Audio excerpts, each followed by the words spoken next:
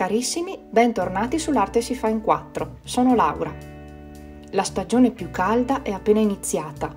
E allora cosa dite? Decoriamo insieme una ghirlanda tema estate. Molti di voi sanno che abbiamo già visto in un precedente tutorial come creare la base di una ghirlanda in morbido panno lenci. Se qualcuno di voi non l'avesse visto, vi lascio il link sia qui in alto sia nella descrizione del video. A voi la scelta del colore del panno lenci che vi piace di più, così come del cotone da utilizzare per il punto festone. E ora passiamo subito al primo elemento decorativo. Prendiamo del feltro giallo spesso circa 1 millimetro per creare i petali di un bellissimo girasole. Prepariamo un rettangolo lungo 36 cm e alto 6 cm. Quindi siamo sul retro, sul lato lungo inferiore. Segniamo mezzo centimetro parte per parte e disegniamo una riga. Poi su questa riga segniamo dei punti distanti 4 cm l'uno dall'altro, fino in fondo. Si formeranno così 9 parti.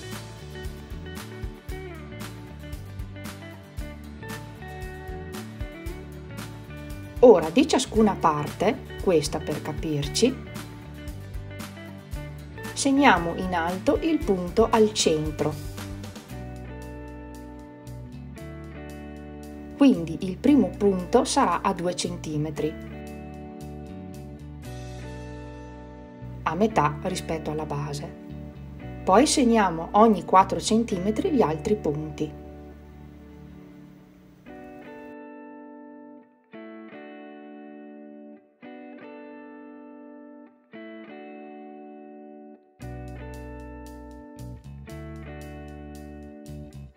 A questo punto disegniamo i petali seguendo i riferimenti che abbiamo segnato.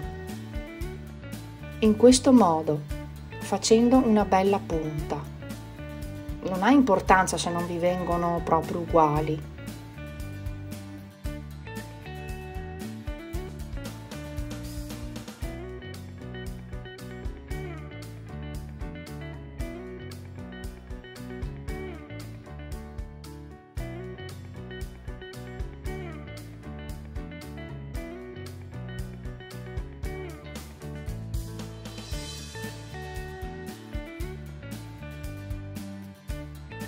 Adesso possiamo procedere a tagliarli mantenendo la parte sottostante, come vedete in foto.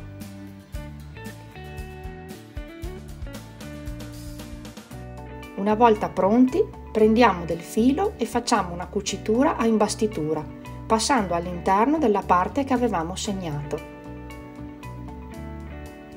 All'inizio teniamo un po' di filo.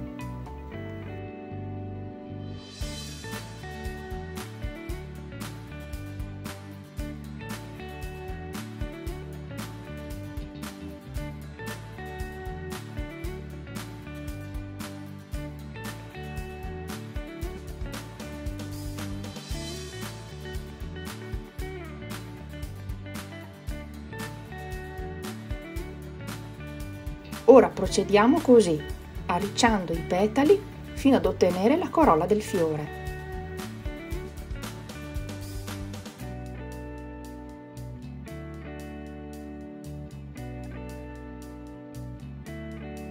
Quando il buco centrale avrà un diametro di circa 3 cm, annodiamo le due estremità di filo.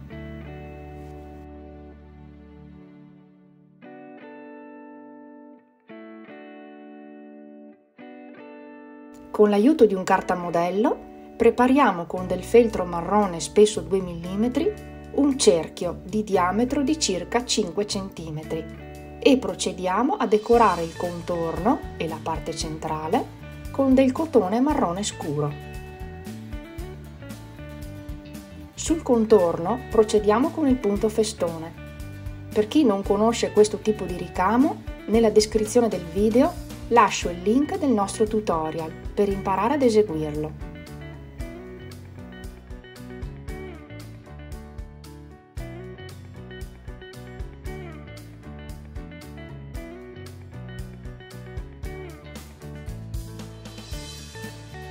Per la parte centrale invece procediamo in questo modo.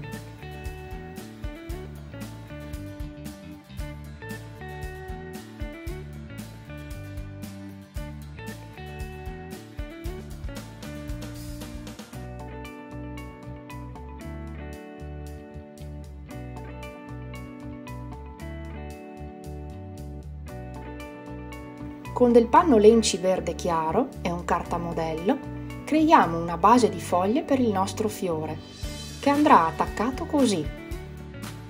Ma prima rifiniamo le foglie con del cotone verde. Vediamo come.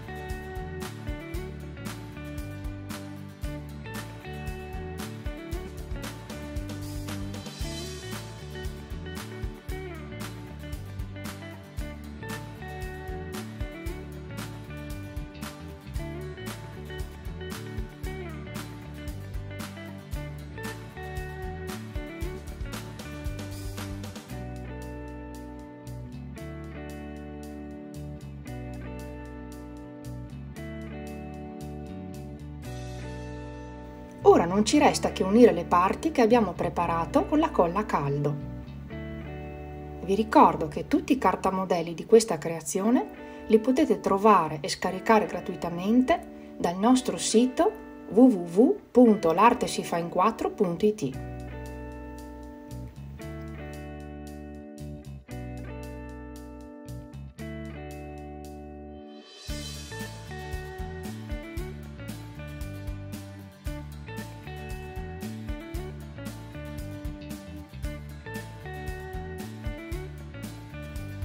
Ecco il risultato.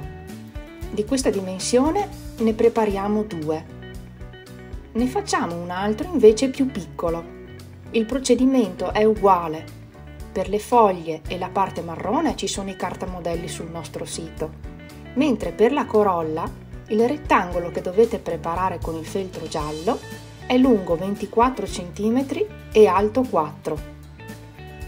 Segnando, come abbiamo visto, il lato lungo questa volta ogni 3 cm, otterrete un totale di 8 petali. Fantastici! Quando ho progettato questa ghirlanda ho subito pensato ai girasoli.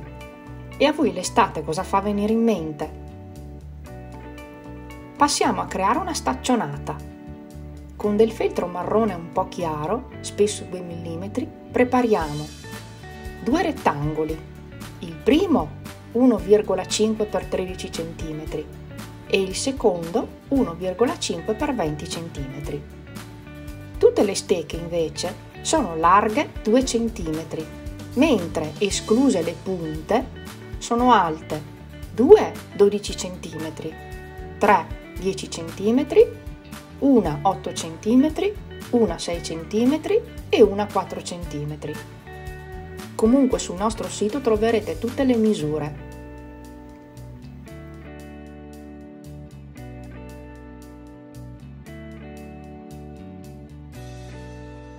Questa sarà la disposizione dei vari pezzi. Perché ve la mostro? Perché andremo a decorare le varie stecche con il cotone marrone.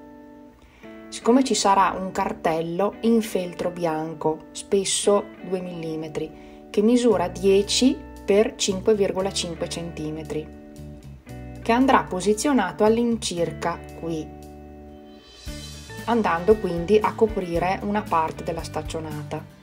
Quindi è utile vedere la disposizione, così sapremo quali sono le parti da decorare, tanto per non sprecare del cotone. Vediamo insieme come procedere. Non facciamo altro che fare a punto scritto delle linee disposte in modo del tutto casuale, anche solo lungo i bordi, come se fossero in pratica delle venature del legno.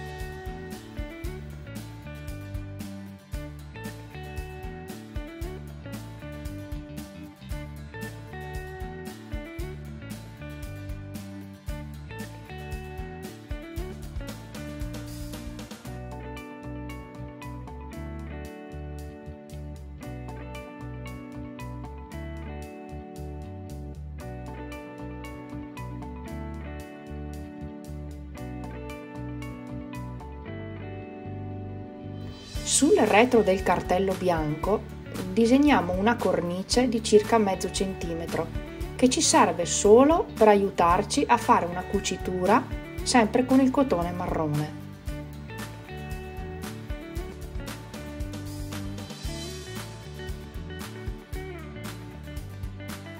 Ora sul nostro cartello andiamo a riportare questa scritta, semplicemente ricalcandola al vetro di una finestra e poi ricamandola sempre a punto scritto con del cotone verde.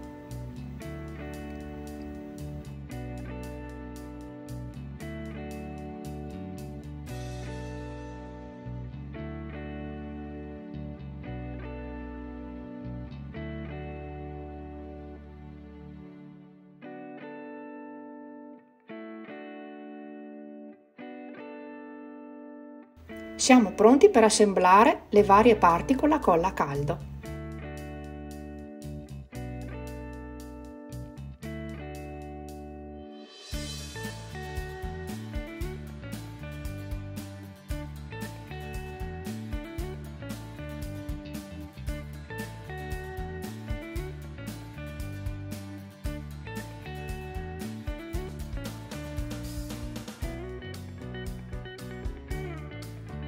Al cartello incolliamo un pezzo di spago da cucina, così da farlo sembrare appeso alla staccionata.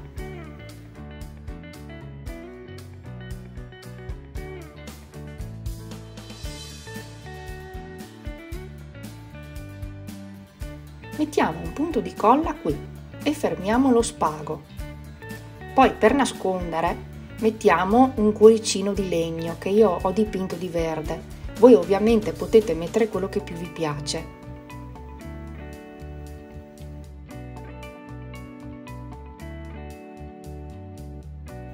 Questi sono i cartamodelli del prossimo oggetto estivo.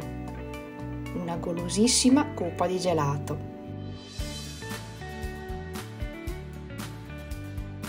Per prima cosa andiamo a decorare la coppa sempre con il filo marrone. Punto festone lungo il bordo che possiamo tralasciare nella parte in alto come vedete in foto perché andrà coperta e decorazione interna di lato un po' come abbiamo fatto per il girasole. Anche i 3 gusti di gelato li decoriamo con il punto festone, però i colori dei feltri sceglieteli come preferite. Io ho voluto seguire un po' i gusti di casa mia, quindi pistacchio, frutti di bosco e cioccolato. Però non poteva mancare un biscottino e quindi prepariamo anche un piccolo cuore decorato nello stesso modo. Montiamo il tutto.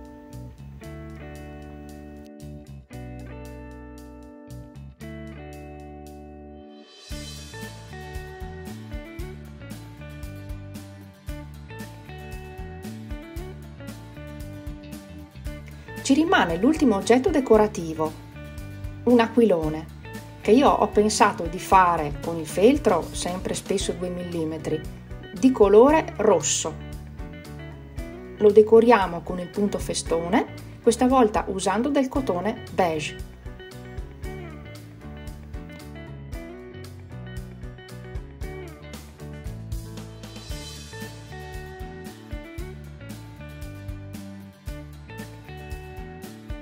Come decorazione prepariamo un cuore di stoffa che andremo ad ancorare con una cucitura lungo i bordi.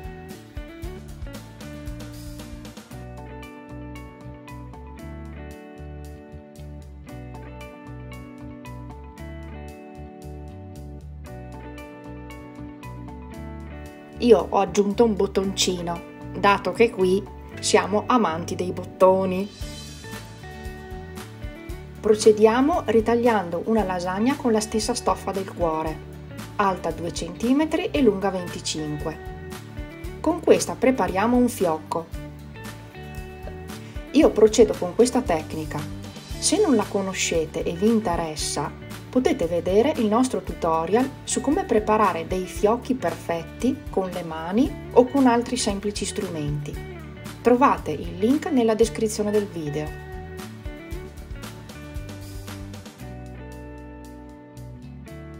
Poi prepariamo dei fiocchi più piccoli, con una lasagna della stessa stoffa, sempre alta 2 ma lunga 5-6 cm. Procediamo così.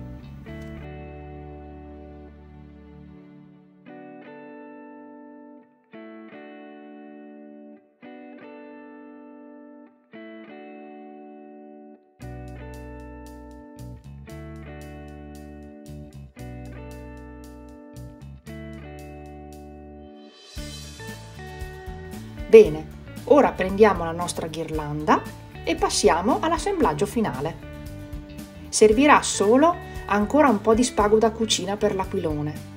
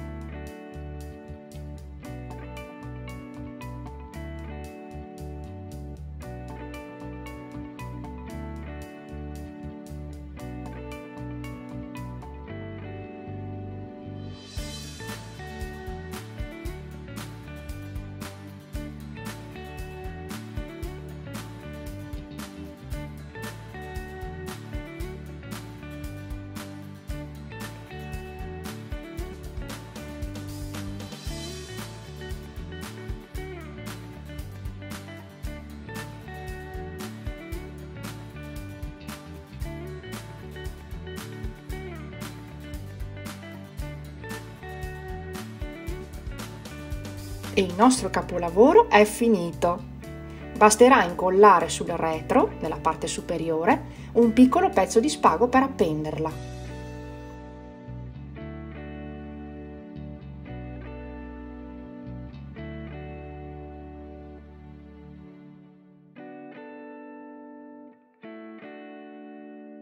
Allora, cosa ne pensate?